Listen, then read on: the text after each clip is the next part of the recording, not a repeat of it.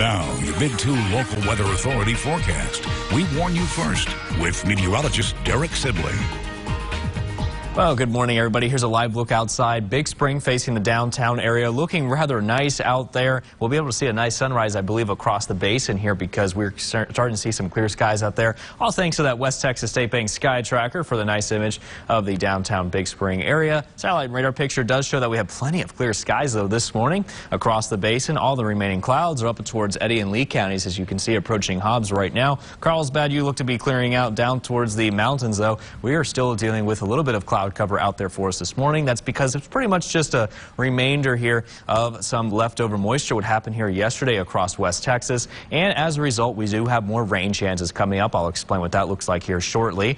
Cooler afternoon high temperatures still persist here for West Texas, but looks like we're going to start to see a lot more clearing here in the weather pattern by this weekend. All right, so let me show you what I'm talking about here. We do have another chance of some thunderstorms developing this afternoon, mainly down towards the Trans-Pecos and mountains, as you can see. West of Pecos around Fort Stockton, this general vicinity should see some thunderstorms first. And then as we progress through time, showers and thunderstorms become possible around the western basin, probably around the late afternoon to early evening before everything begins to move east. And whatever left over will probably impact Odessa, Midland. But the northern basin here, looking likely they'll probably see some wet weather for us today, and probably some remaining thunderstorms down towards the south across the mountains by the end of tonight. Now, as we head into, speaking of tonight, the rest of the night looks pretty good across West Texas. May see some cloudy skies, though, as a result from those leftover moisture and thunderstorms from today. High pressure begins to build in the upper levels of the atmosphere, but we do have another change, though. A cold front is forecast to push through our area on Friday, and ahead of that, you can see showers and thunderstorms, and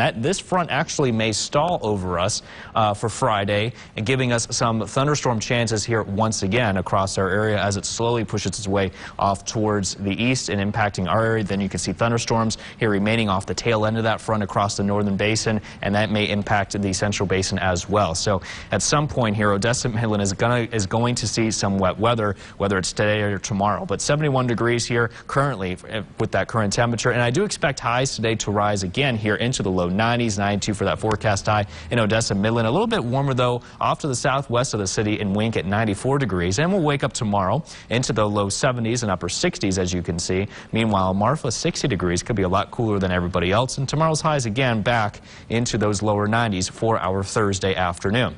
So with those high temperatures here for us today, my forecast high for Odessa, Midland is about 91 degrees exactly. That's still a few degrees above normal for this time of year at 88. But see how that normal here is going down now. So that's a sign as we get deeper into fall, those temperatures out there will begin to cool down. And as far as that day planner is concerned, well, you can see we're starting off the day relatively nice outside, but another chance of some thunderstorms developing by the afternoon out there. And we do have temperatures warming into the low 90s here by around the 4 o'clock hour with those thunderstorm chances still in store. And you can see on that 7-day forecast, I do have thunderstorm chances here, not only today, but another chance here for tomorrow, a little bit lower, but then they go back up just a tad again for Friday, around 87 degrees for that high temperature there for our Friday. And this weekend, if you have any outdoor plans, I'd say take advantage of it because I really don't see any thunderstorm chances after that front moves through, giving us dry air, stable weather, and as a result, some more sunshine.